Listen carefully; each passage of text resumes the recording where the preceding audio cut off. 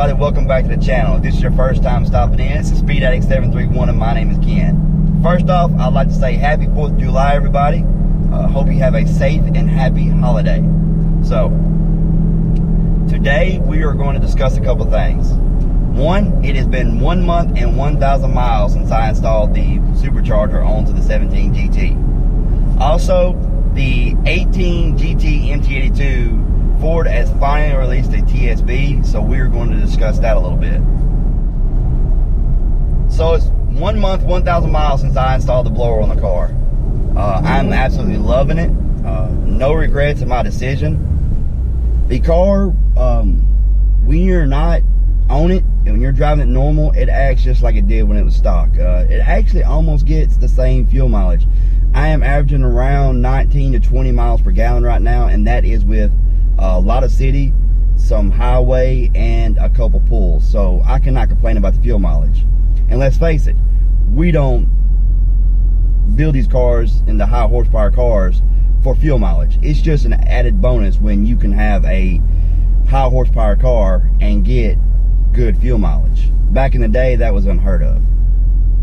But so we went from running 86 mile an hour in the 8th to 97 to 98 mile an hour in the 8th. So I'm very pleased with that. And that is with heat. It's been around 2,500, 3,000 DA, high humidity. So I haven't had a break in that to actually see what the car can do. I'm looking forward to that. But I don't know if I can hold out until I get a tune for the car. I am currently looking at 3 tuners for the car.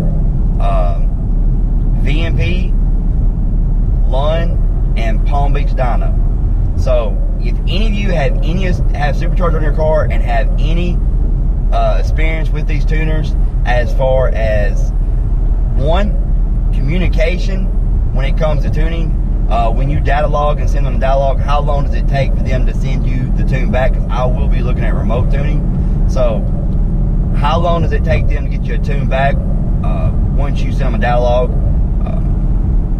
How do they communicate with you? And also, how do you like their tune on the car? I've only had experience with one of those tuners, and that is VMP on my naturally aspirated 17 GT MT82 car that I had before. And I was very pleased.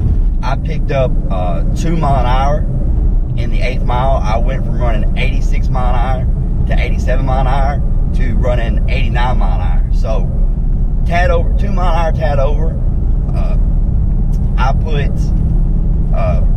drag pack on the car and went 90 miles. Tuning, I'm trying to hold out to tune the car.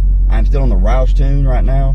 Trying to hold out to tune the car until some cool weather comes in, get some good DA, and I'm actually able to see what this car can do with the Roush tune. If I can hold out that long. I am anxious to open this car up with more power. Now for the 18 GT MT82 TSB.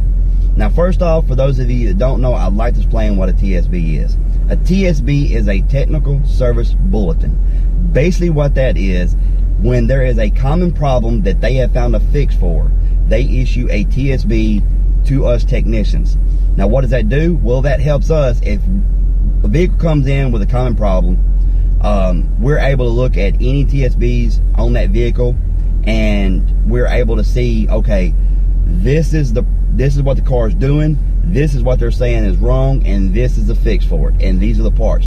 Why is that a good thing and why is it not? Well, it's a good thing because Ford is acknowledging that there's a problem, and they have gotten a fix for it. So that's a good thing. Now, why is it not a good thing? Well, most of the cars that are happening to right now, they're all under warranty. So you don't have to worry about this right now. Years down the road, mileage down the road, when your factory warranty runs out, your vehicle is not going to be covered for this fix. Okay. Also, a TSB, your vehicle has to break. You take it into the shop, and then they see the TSB and they fix the car. Okay.